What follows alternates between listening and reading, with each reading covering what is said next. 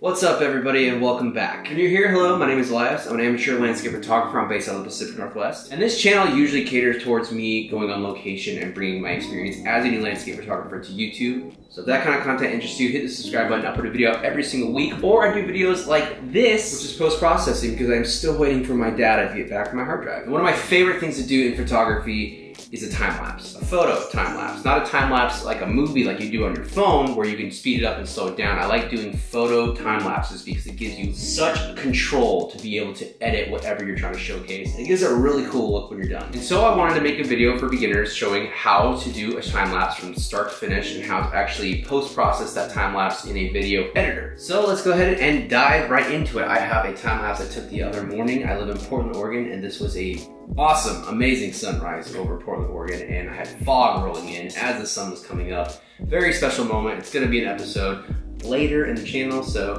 subscribe if you want to see it. But fog is one of the coolest things to do a time lapse of because there's a lot of movement. That's kind of the reason we do a time lapse, is to show time moving in some manner, whether that's light, whether that's something moving to interact with, and that's what we're doing here, and it's fog. And in this instance, it's really cool because we have two factors. We have the fog that's rolling in, and we have the light that's gonna end up hitting the fog later in the time lapse. So I have about 301 photos here. I feel like it's worth mentioning when you do a time lapse, you need to figure out what your frames per second is going to be in your post-processing when you put it into a video editor. I wanted this to be a 30 frames per second, so I took 300 photos to make a 10-second clip. 30 times 10 is 300. I took a 301 time lapse, so about 10 seconds of footage. Now we have all the photos open up here in Lightroom Classic. That is what I prefer using. The first thing we need to do is edit the time lapse. We have to edit the photo, all of these photos. Now in this instance, it's a little tricky because there's light being played in this factor. If you did your time lapse in a situation where it gets lighter to darker, darker to lighter, there's a lot of ways you can do to make it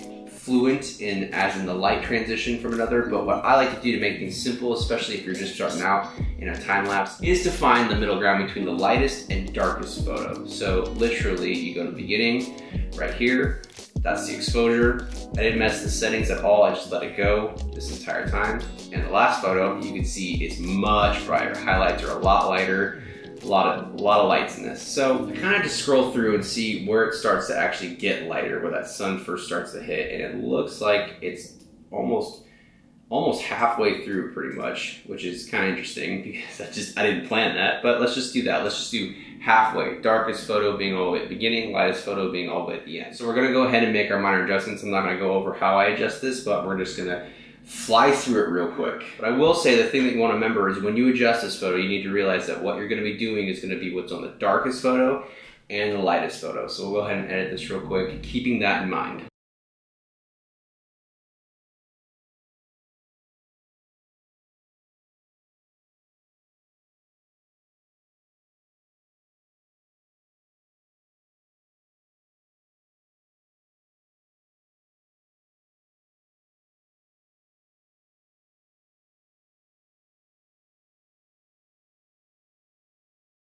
Okay, so we just finished editing the photo, and this is kind of what I got going on here. Now again, I just did this kind of quick, just kind of quick and simple for the video, but this is what I got going on for the edited, non-edited, edited, non-edited. And the thing you gotta remember is that this is a moving time lapse, so the fog will move, and everything in the fog, I have two, well technically I have three masks on here, but I have two main ones, one controlling the sky and one controlling the fog area. And I didn't do anything drastic as far as like luminance scales or anything, I'm just kind of doing a basic area because the fog kind of just stays in one area in this photo. The sky also too, these clouds kind of separate the horizon. I did not use the AI sky mask because it was selecting some fog and then stuff up here, and I just didn't want to deal with it. So two separate gradients to do those, and then one down here just to kind of block this out a little bit more. So what you want to do next is so once you get your common ground, I call this the common ground photo, I go ahead and click it. I go ahead and give it some stars so I know which photo I edited, because sometimes I just get lost in the abyss. But I click it,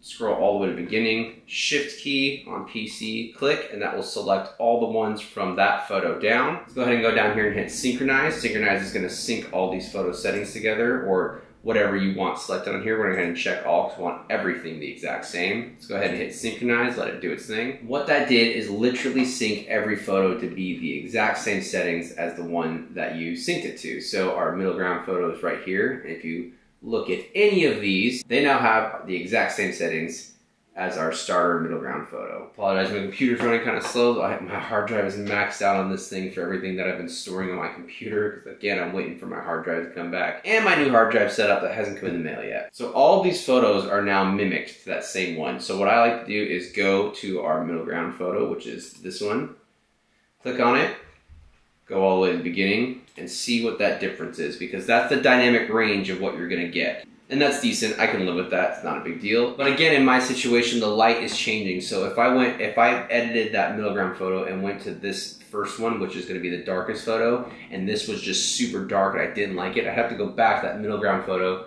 brighten it up a little bit, kind of find a common ground. Again, it's the common ground photo between the darkest and the lightest photo. But this one looks good, I can live with that. So let's go ahead and scroll to our common ground photo again, click it, and we'll do the exact same thing with all the photos on the right. Scroll to the very end. Shift T to select all. Let's go ahead and hit sync. Check all. Synchronize. Go ahead and hit replace. And now all photos should be uploading with the same settings. So now that we have our photos and how we want to do it, go ahead and hit Control A to select all. Hit any one of them. Right click. Go to Export. Go ahead and choose where you're going to want it. I'm going to put it, what I like to do in these types of things is find the time lapse and the folder 1, and what I go ahead and do is create a new folder inside that folder and call it edited. Select folder. Now I'm not going to go over export settings. I always recommend doing like the highest resolution you possibly can on your export settings. But what I will say for the time lapse to work is you're going to need to name the file extensions in a certain way. Right under export location, you have file naming. Let's go ahead and rename to. And what you want to do is do custom name sequence. The reason you do this is when you bring it into your video software, which is actually where you're going to be putting it together as a movie and exporting it as a movie. The way it reads, and this goes for Adobe and this goes for Davinci, the way it reads those file settings, if they're named in a sequence, it automatically puts it as a movie for you. You don't have to import each photo and then put them all on your timeline and then do it from there. It will automatically create a movie for you. I personally use Davinci. I used Premiere for a very long time, but I switched over to Davinci and it was the best decision of my life. But yeah, that's pretty much what you do. So let's go ahead and give it a custom name. I'm just gonna name this Sunrise Fog.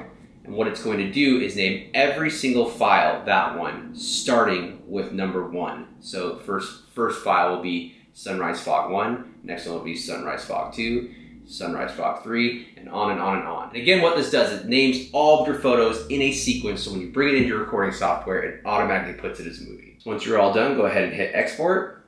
Now we gotta wait for it to export, which takes a long time. 301 files takes quite a while. So I'm gonna go ahead and skip forward now because this is gonna take a bit. And that only took like 25 minutes. So now we have exported the photos, so we'll go ahead and close out of Lightroom. Now again, I said I am a DaVinci Resolve user. If you are an Adobe Premiere Pro user, it's super simple to do it. It's pretty much the exact same way what I'm going to show you. Open up DaVinci Resolve. I'm going to go ahead and open a new project. And right away, before I do anything, I'm going to put this project as a 30 frames per second because that's what I wanted this to be. I wanted to have a 30 frames per second, 10-second time lapse. Now you can put it in 4K if you want. I'm just going to leave it in HD. Go ahead and hit save. Let's go over here to the folder files. So if you're using Adobe Premiere Pro, you would just find the files you want to import and bring them on in. But DaVinci is really cool because I can just physically go to the file,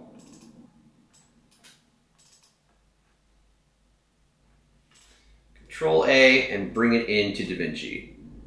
And it literally puts it as a movie. It doesn't put it in separate folders, and that is because everything is named. Now remember what I said about the file extensions being named? Sunrise Fog 1, Sunrise Fog 2, Sunrise Fog 3, 4, 5, and so on and so on. Sequence naming is the most important part when exporting the photos. All right, so close that down. Go to my editing tab. Drag it onto the timeline. And there we have it. The entire 10-second time lapse in real time. And right there is where the sun hits. Look at that dynamic range. Isn't that so sick? Oh, I love it. Make that a little bit bigger. Now this is what I mean about the two ends of the spectrum. I started editing right around here in the middle because of the dynamic range of this. Obviously the end is super bright. The end is a lot darker. Found the middle ground. which is right about there. And it was good enough to show that dynamic range between the darkest and lightest photo in the time lapse. Now, just because you come over here and this is a little bit darker, like that would have been fine. If I came over here and this was a little darker as well, that would have been fine. This is also a quick way of doing it, but I'm honestly pretty okay with this time lapse. It doesn't have to be perfect. It's all up to the photographer's preference and what you're trying to show the viewer. I like this because the sun really popped out and captioned just everything lit up. So that's exactly what this time lapse is showing, is everything lighting up as soon as that sun came out.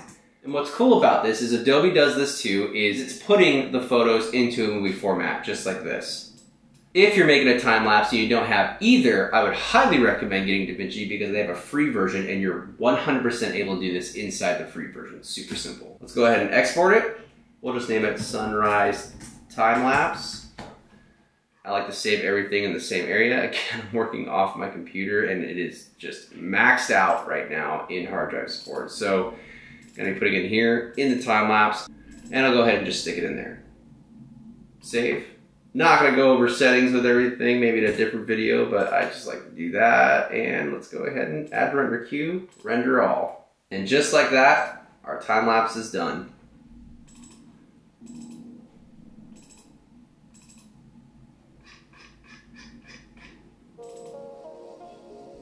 And there she glows.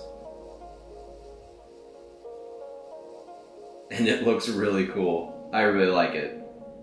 And that's it. That's your time lapse. That's how to do a time lapse from start to finish in Lightroom Classic and then in a video editor of your choice. Mine is Davinci Resolve. There is a lot more you can do in the post-processing part of this, but honestly, this is just cut and dry, super easy, how you do a time lapse. One of my favorite things to do in photography. Time lapse that I don't think anything beats it. Putting something you're capturing in real time and speeding it up, there's something about that that looks so sick, especially when it's in photography and not just video format. So I really hope that helps, and I'm gonna end it here, guys. Thank you so much for watching. If you got any value out of this video, if this helped you out at all, if you're new to photography and you're just looking through YouTube and just happened to find my video, please hit the like button. Please do. It does help me out tremendously. I'm still very new to YouTube, and I appreciate every interaction possible. It does help my channel out, so please hit the like button. If you enjoy post-processing videos like this, let me know in the comment section or hit the subscribe button. I do put a video out every single week. Now, normally it is about landscape photography out in the field, but I plan on doing more of this kind of stuff. So go ahead and hit the subscribe button. Help me get to 1,000 subscribers in the year of 2023. It is my goal. If you have any questions about this video or anything you might have seen, go ahead and leave a comment below. I answer faster than anyone else on the internet, I guarantee that. Or if it's more in depth, go ahead and message me on Instagram. I always check my DMs all the time. And that's gonna be it for this video, guys. Again, thank you so much for watching. We'll see you next time. Bye.